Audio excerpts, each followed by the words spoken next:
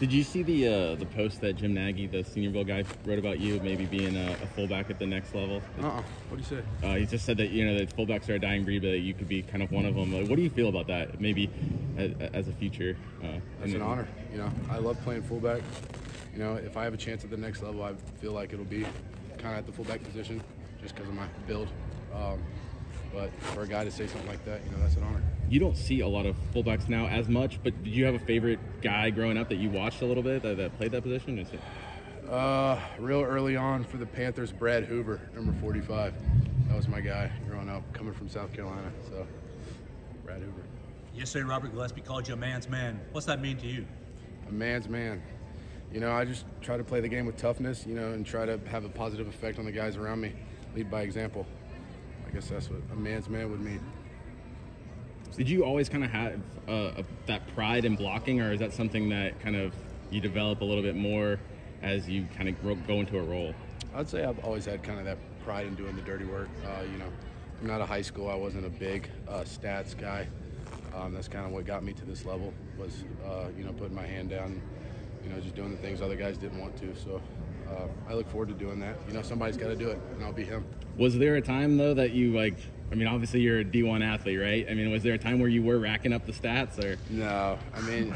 Everybody pretty much here played quarterback in youth football. But, as soon as it got competitive, tight end, fullback was kind of my go-to.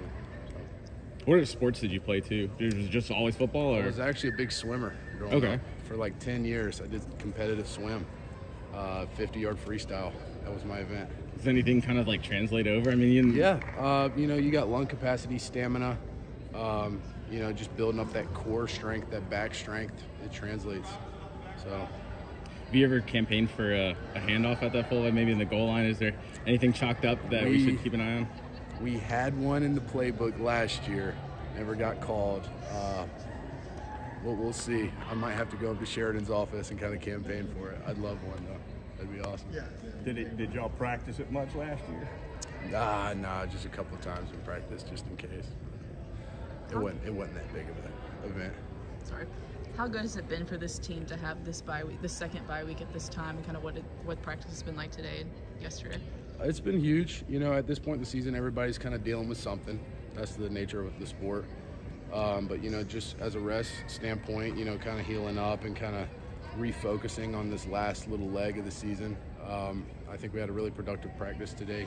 Got some pads popping, got a little bit of LSU work in. I think we're on the right track, so looking forward to this next week. When you're pulling and coming around for a block and you see that guy, you have him, your target line lined up, what's the mindset heading into that? Honestly, there is no mindset. I just kind of black out. It just kind of feels natural for me. So I just kind of see target, hit target. If you weren't a tight end, what position do you think you'd play? Ooh. Probably center. Probably like a Jason Kelsey type if I couldn't play tight end. There was a team out there that had a tight end do a center snap and had did you see that? Penn State? Penn State had the tight end snap and then they threw to the center or something like that. Yeah, oh, that's cool. Yeah. No, I didn't see that. How do you, this may sound dumb, but how do you develop a love for blocking? Because nowadays a lot of people want the ball, especially at tight ends. It was National Tight End Day a few days ago. How do you develop a love for, I want to hit this dude rather than score points and steal the show? Just going back to what I said earlier, somebody's got to be that guy on any successful football team. You got to have a group of guys really that want to do the dirty work. And I think it's the beautiful part of playing the sport that I play is, you can legally hit somebody as hard as you can. So just kind of, taking advantage of that and just willing to be that guy on the team that is going to open up some lanes for the ball carrier. It's fun. Do you have a favorite block that you had where you just really lit someone up, or that you remember from here? Nah, just GY counter. That's my favorite play. Do you remember when that switch flipped for you? I'm going to be this guy. I've kind of always been that guy. I'd say first day I put helmet and shoulder pads on. Just always loved hitting people. Robbie, how did you pick number 45? I was actually 45. So like I said, my favorite fullback growing up, Brad Hoover, he was number 45. And I was number 45 going into high school. but they didn't have number 45, so I was 81 for a little bit there. And then as soon as I could get my hands back on it, I grabbed it. Did they recruit you as an H-back fullback? Yeah. Okay, so you were never just going to be only a tight end? I was always H-back fullback, yeah. Didn't you, in high school, didn't you run some kind of like a triple option or something?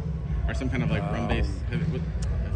No. I did get a couple snaps at running back, but we were kind of more of a spread type offense.